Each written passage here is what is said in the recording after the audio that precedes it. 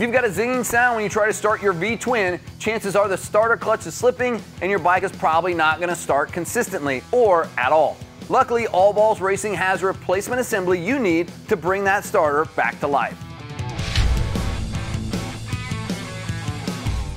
Here's what happens when you turn on your motorcycle. You hit the start button, the starter motor spins, locks the starter clutch, and that interaction between the starter and ring gear provides you the force you need to crank the engine.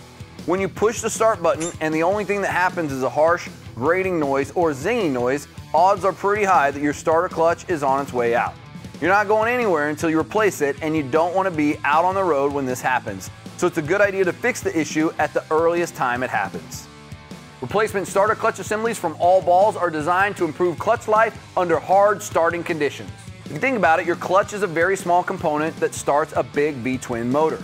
Eventually, due to all the stress of starting these large cubic bikes, you're likely to encounter a starter clutch on its way out. All Balls is known to put out the best high-torque, lifetime warranty starters in the industry.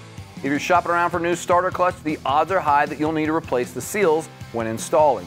Each assembly also comes with O-rings where applicable, so you don't have to worry about a second purchase. For more information, visit us online at allballsracing.com. Whether you ride on or off-road, All Balls Racing has the bearings and driveline components you need to handle whatever comes your way.